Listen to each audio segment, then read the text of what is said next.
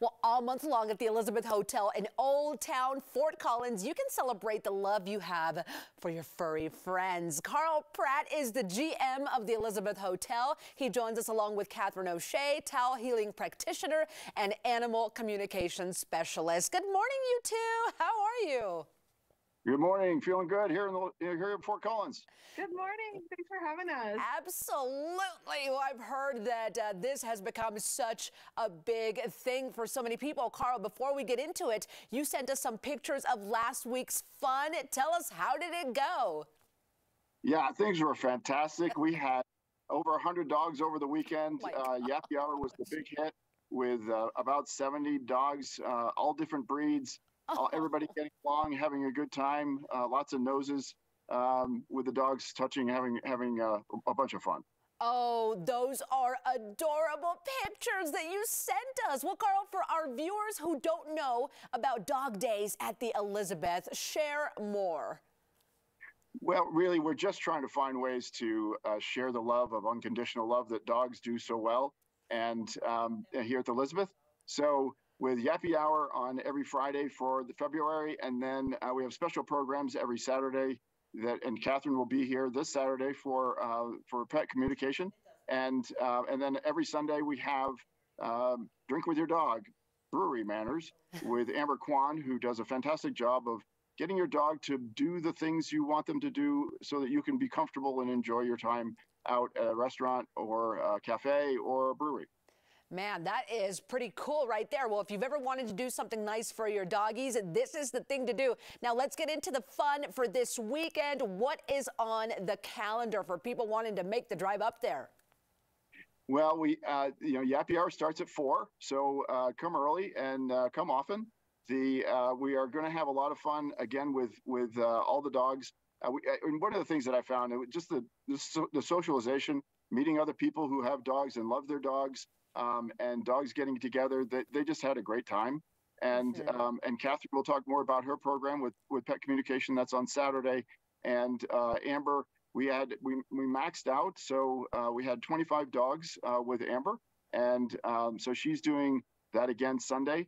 And so I think that those who came learned really a number of things that they felt were going to be really helpful to them to be able to enjoy their dog out and about.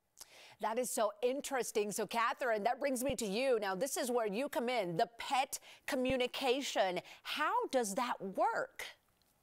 I'm so grateful to be a part of these amazing time to spend with our animals at the Elizabeth Hotel. So, animals are such amazing communicators non-verbally. They know how to give us love when we're not feeling well or feeling sad, because they're just that tuned into us and the world around them. So basically what I do is I just tap into the level of heart and soul, that connection that we know is real and alive. It's like when you text someone or call someone and they're like, I was just thinking of you.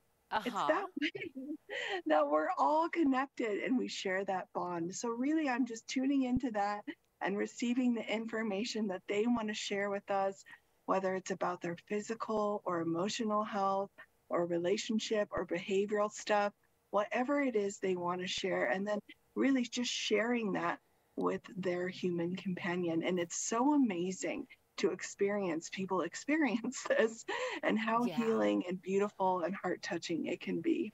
I would imagine, and you're absolutely right. I mean, dogs are so incredible. Our little Teddy, who is 9 years old, can sense when my daughter is a mile away and coming home. It's pretty remarkable. Well, Carl, this has become a really popular event. How can people sign up? Are the events free?